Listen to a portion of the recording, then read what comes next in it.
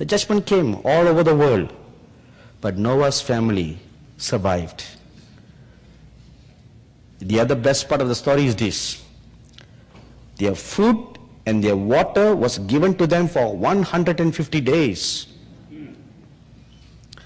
You know, it would have been impossible for them to store food, ration, water, not only for 8 members, but look at all the animals. For 150 days. You know, at the end of the story, we know it lasted for 150 days. But prior to that, Noah did not know how long the flood was going to last. So how many tons of food could he have possibly stored up in the ark, if not for the supernatural multiplication of food by God that were even brought to them by the angels of God? Just like the angels brought food to Elijah. Where did that cake and the water come from? Not once but twice, you know. The angel brought him some honey raisin croissants,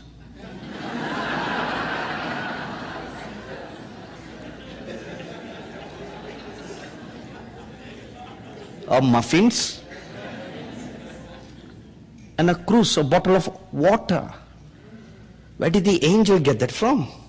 They did not walk into any grocery shop to buy, you know.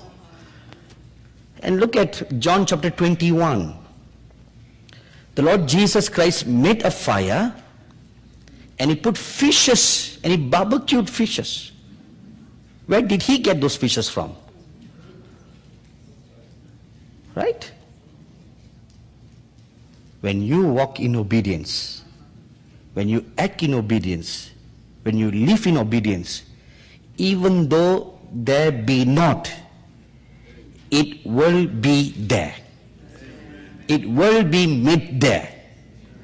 All you have to do is walk in obedience without pondering about the results.